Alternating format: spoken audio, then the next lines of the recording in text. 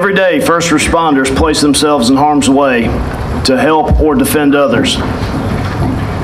Untold stories of courage, valor, honor, and selfless service are made every day. Stories that need to get out. Stories that should be at the forefront of every news cycle, publication, or social media post. Stories where every second counts. Stories that make people shudder.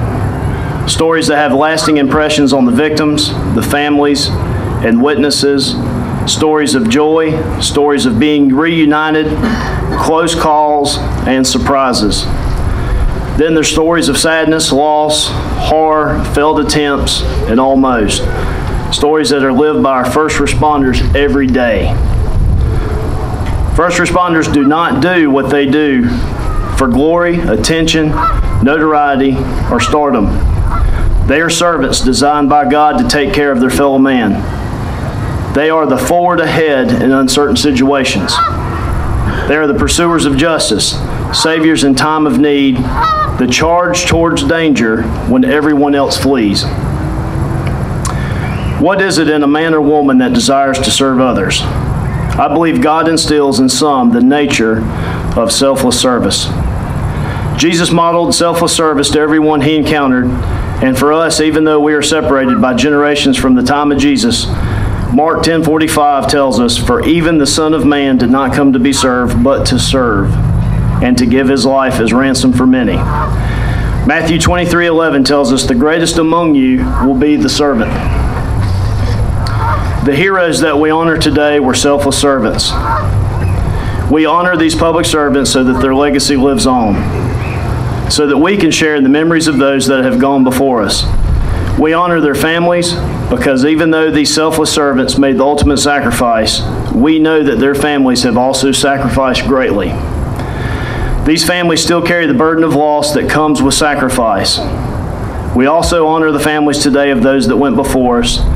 Thank you, spouses, children, parents, brothers, and sisters. You have paid a great price and experienced significant loss as a result. To the public that we serve and protect, know that these men that we honor today have made the ultimate sacrifice for their Anderson County community. Their service and ultimate sacrifice should serve as a reminder that there are those that gave their lives while charging danger on your behalf. They charged it so you don't have to, and they did it willingly.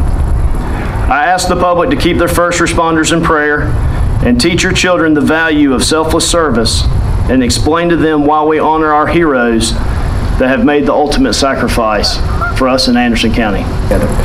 Father, we come to you this day on this solemn occasion, Lord, to remember the cost of what it takes for us to have freedom, have safety even in our county. We thank you those who has paid the ultimate price today. And Lord, I know that for some, time has gone by for many years, but Lord, the memory and the heartache and the scars are still there. And God, we remember ourselves many times of having to go and see people who gave up their life that we could have life today. We pray, Lord, for a prayer of thanksgiving for those who gave it all. We pray, Lord, for those whose families are here today, and we honor them today.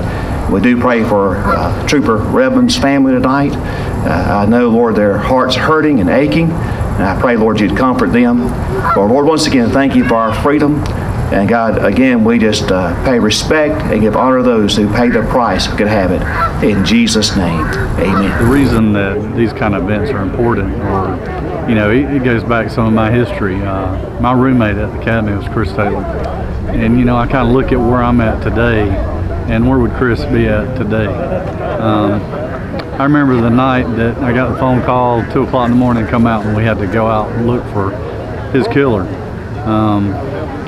You know, there's not hardly a day that in my career I go by and I don't think about Chris. You know, he was a young man, just got married, had a baby on the way. The house was being built, and it was just a senseless tragedy. You know, we never forget those folks. All through my career, I've lost 3 good friends now. One in a shooting, one in a car accident, and one just hit as a pedestrian, just helping somebody out on 81 South. You never forget them. And they gave the ultimate sacrifice for this job, and I think it's important that we remember them each year. That's special to me in law enforcement. We also have the same in fire and EMS. We take aside this day each year just to honor them. How do you think Chris would feel about this event? One of the last things he ever told me, he says, "You ever have a problem, you just give me a call. I'll help you with it." And you know what? He probably would say the same thing today. If I'm having a problem, just give him a call. So yeah, he always had a great sense of humor. Always cut up and was a really good friend. What can folks who might watch this do to show their support for the local first responders, law enforcement, the fire department, the police and sheriff's department? All I would say, you know, just when you're going down the road, just throw your hand up and wave. See us out eating somewhere, and don't be afraid to come speak to us. You know, as I tell everybody, you know, we got children in this community just like you do.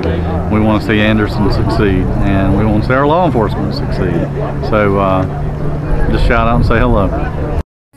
You raised your hand and you took an oath to pledge your life in the words you spoke for people who don't care or even know you.